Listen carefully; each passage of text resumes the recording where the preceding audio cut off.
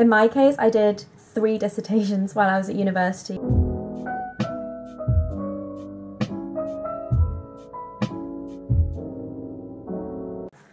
Hi guys, welcome back to my channel. So today I'm going to be filming a video that you guys requested. So some of you were talking about the transition from school to university and then university to work.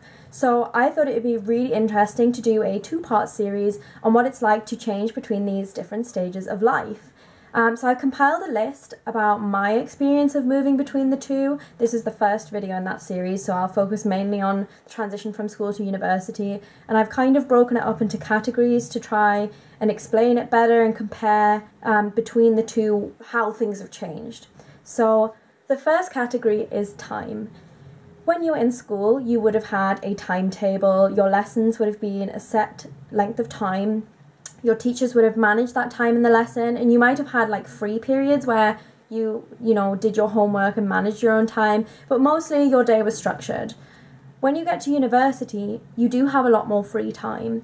Now, I am speaking on behalf of arts and humanities subjects. It might be different for other subjects, but I might only have 1 or 2 classes a day. Some days I wouldn't have classes at all, and it would be up to me to manage my own time. So I think that's a huge difference when you move from school to university, because you're not used to having all of that spare time to manage. You're used to having it planned for you. On top of that, you've got to be more self-managed. You've got to be more independent.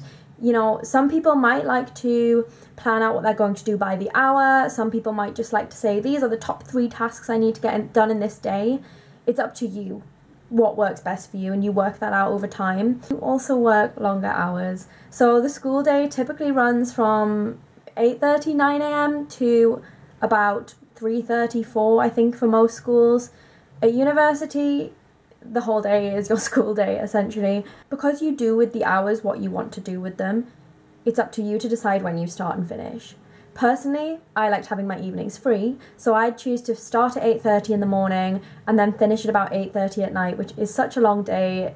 Don't be frightened. I know it's different to school, but you do have a lot more work, which we'll get onto in a second. So I would structure my days that way. I had friends who would much rather sleep in till lunchtime and work till 1 o'clock in the morning, for example. I could never work like that. That just wasn't how I worked. But if that's how you work, that's fine. And that's something you can discover when you get to university. So sort of on the back of that, tip 2 is about workload. Obviously, the reason you have longer days is because you have a greater workload. Whereas at school, there's a set amount of content to get through. I found in my experience of university, the curriculum or syllabus was a lot more open.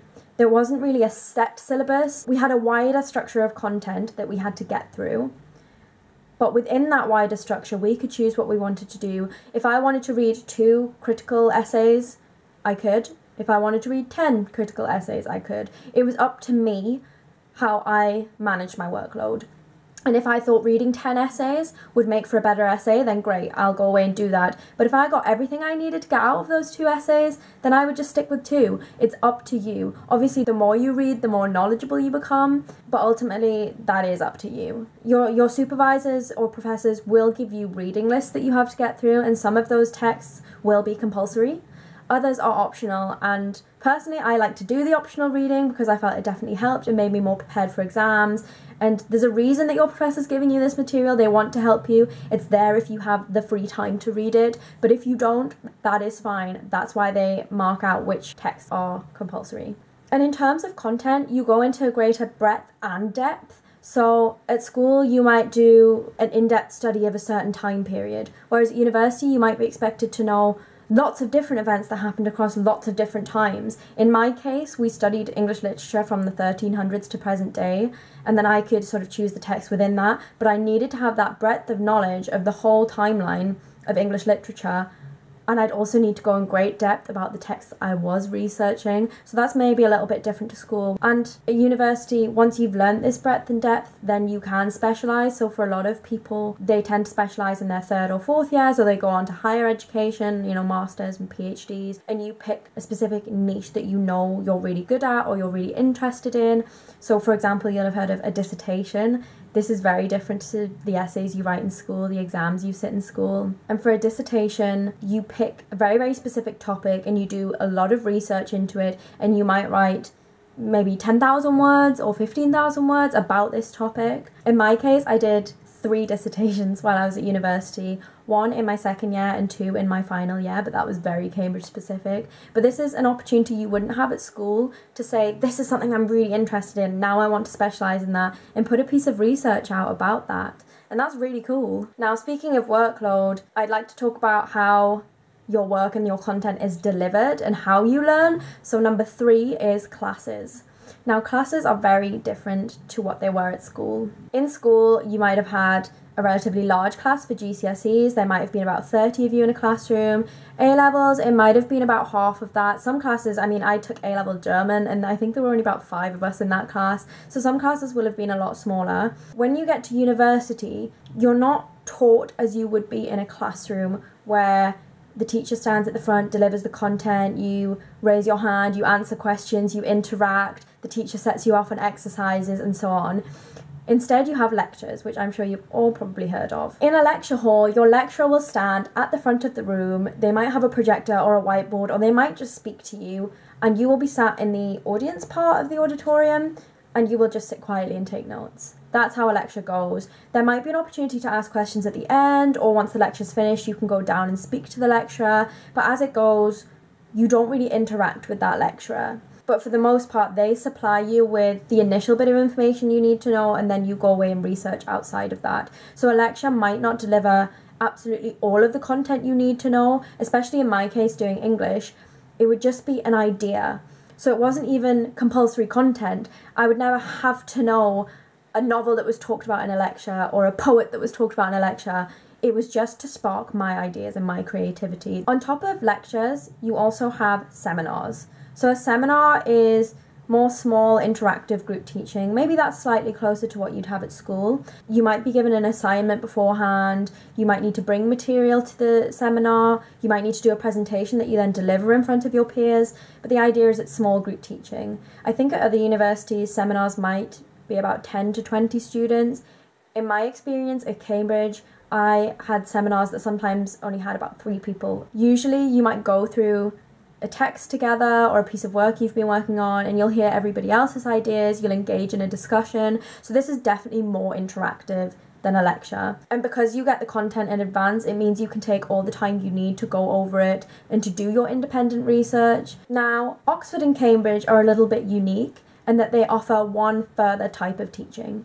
So in Cambridge, we call these supervisions. Now, supervisions can be one-on-one or two-on-one with a supervisor or a professor.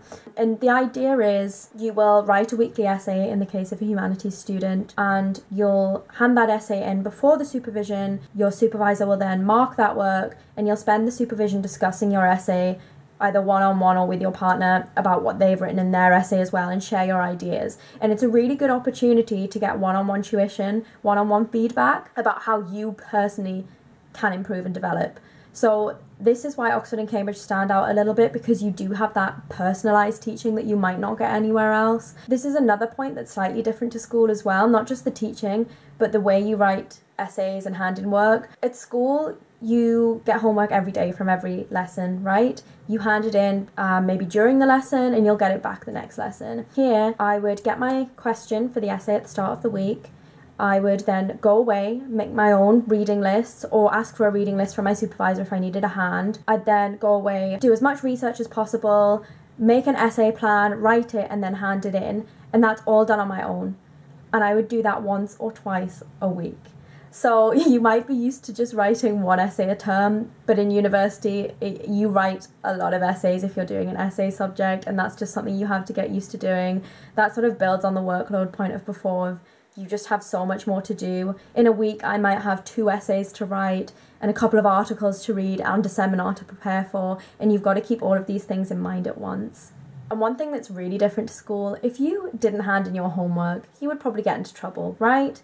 Your teacher would say, that's not good enough, here is a punishment, or, you know, you need to do this work, hand it in to me next week, I'll extend your deadline. At university, if you don't hand in your work, your professors won't chase you. it's up to you to get it done. Because at the end of the day, if you don't get the work done when you should, that's on you, and it's only you that you're affecting. So, you know, make sure that you manage that independence well. Another way that university is slightly different to school is that in school you sort of have a hierarchy, right? Your teachers are teaching you, they're above you, they have more knowledge than you. And whilst that's the same at university, in my experience, I found that my professors treated me as an equal, even though they would have had so many more years experience on me, so much more knowledge than me. They never wanted to discourage me or make me think that I was any less knowledgeable than them. They would value my opinions just as much. They would encourage me to argue with critics. They would encourage me to argue with them in supervisions. I think for them it was really important to create a comfortable learning environment where people weren't afraid to say silly things or make mistakes, and where supervisors could say, wow, that's a really good idea, I've never thought about it like that before. And that's something that's quite different to school, where you're just being taught content directly. I think there's more space for original thought in university and debate as well. Now onto the fun side of things. Number 4 is the social life, or the people. So at school you might have clubs, you know, you might have tennis club or netball club. University's no different. You will have clubs, but we call these societies. During my time at university, I tried out a couple of different societies. You don't have to stick around if you don't enjoy them, but definitely in your first week of university, try as much as you can to work out what you do enjoy. And then that society will usually meet once a week. Examples include sports societies, music societies, cultural societies. There is a society for everything, and if there isn't one, you can create one. There are some really strange societies out there. I'm pretty sure in my college somebody started a cheese and wine society, and you can get a budget for that. So really, if you can justify it and you can get a professor to endorse your suggestion, then you're up and running. Societies aren't the only way of having fun. So that kind of brings me to point 5. You will be living with your friends, or people who are going to be your friends. For most people, they will move away from home to be at their university. Some people do choose to stay at home, and that's fine. It's, you know, if you want to save money or you live close enough to your university, that's fine. But a lot of people will be moving away, and you'll be living with new people for the first time that aren't your family. And that's really exciting. Like, you'll all be learning together in the same space. And this is so different to school. Like, you would just see your friends through the day. Whereas at university, you can spend your evenings with these people. You can cook together. You can learn these life skills together.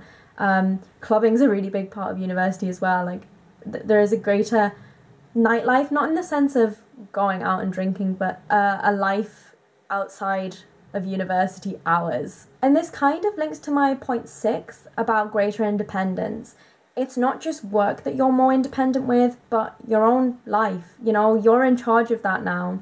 And you do have to take on the responsibility of cooking and cleaning and, you know, learning how to wash your clothes properly and learning how to manage your own time and follow your timetable and things like that. So I hope you found this video useful. If you've just moved to university or you're about to start university, let me know some of your thoughts in the comments below. Has your experience of moving from school to university been very similar to what I've said, or do you have anything more to add?